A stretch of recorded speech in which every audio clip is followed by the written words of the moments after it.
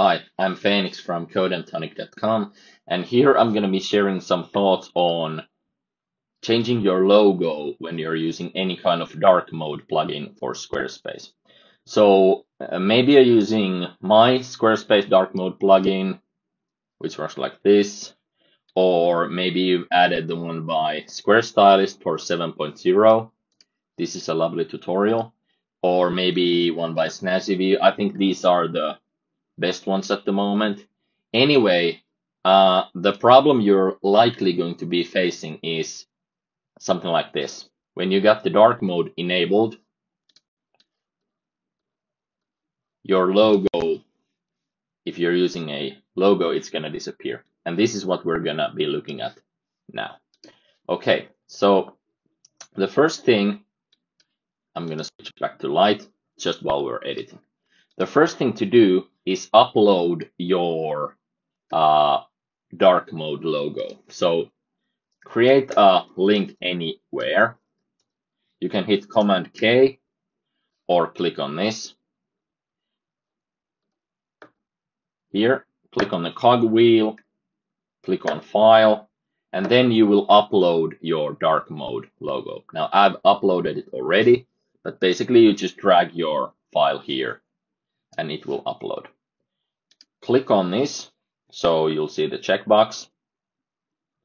Click Save, click Apply. Now, before saving or discarding, we can actually right-click here and click Copy Link Address.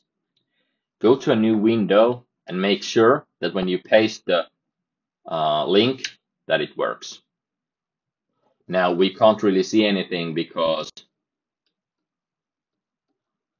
the logo is white on white, so we can't see it, but the link is working. Great. Here we can actually now discard the changes. So even though this link is going to disappear, the uploaded file will still remain and the link to the new logo, dark mode logo, will continue working. So let's click discard because we don't want to show that to anyone.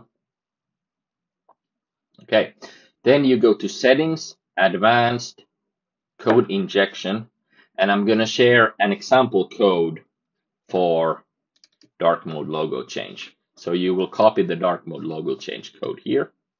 And here where it says dark mode logo URL, you're going to paste right between these two little guys your logo, dark mode logo link, which we copied.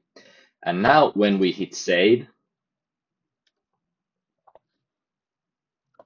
if we switch on the dark mode and we will refresh our page,